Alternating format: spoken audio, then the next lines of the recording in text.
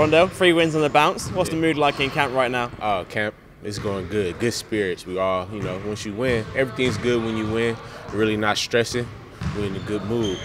What's impressed you the most about the way the team has still been able to pick up these wins, even without the likes of Daniel Adozie and Mike Vigor, and also Coach Kapulas as well? How much we came together. We know that we was 3 men down. We had to play together as a team, and the twins, man, it's just everything is falling together. We just showing off some of the hard work that we put in during the season, and it's just starting to roll together. Yeah, it really seems like players have also stepped up their game in the absence of those guys as well. Right, as we're supposed to. Everyone's supposed to do their job. When people are not here, we're supposed to pick up another slate and just keep it rolling. And I'm proud of everyone that's doing that. Well, this weekend it's a huge game against Cheshire Phenix on Friday. A win could seal your place in the BBL playoffs, and the game's live on BBC Sport. They don't really get much bigger than this, do they? Right, exactly. And when we lost our last 2 games on the BBC Sport, so we know what's ahead of us of clinching a spot and just showing again what we can do on national TV. The last 2 times we failed, but this time we're going in there to handle business. What are you expecting to see from Cheshire on Friday? Because, of course, they're chasing the playoffs as well, so it's a must-win game for them too, isn't it? Oh, yeah. So with teams like that, they're going more freely. There's not a lot of pressure on them. It's more pressure on the teams that's in the playoffs or just trying to clinch the spot. So we know that they're going to come in there hard, and they have Getty's back, which he wasn't there the last time we played.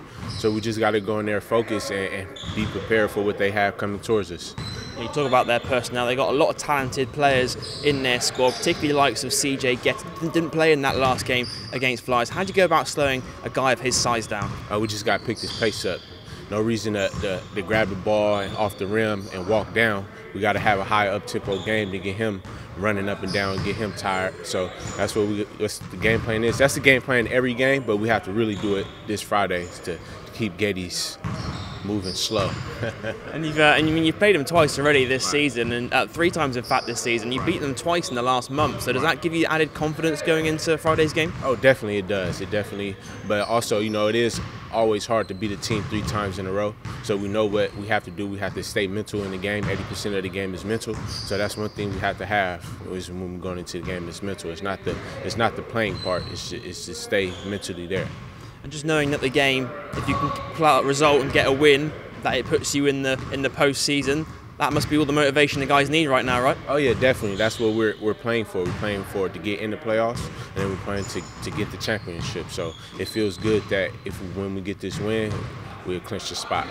And just looking past Cheshire, of course, 3 huge games coming up as well as Surrey and Sheffield and Worcester, all in the space of a week. So the next 2 weeks or so could really be a huge factor in who gets the seedings in the playoff race. Exactly. So that's another goal that we have is to finish in the top 6. And it looks like if we win out the rest of the season, we can finish in the top 4. But not to look that far ahead.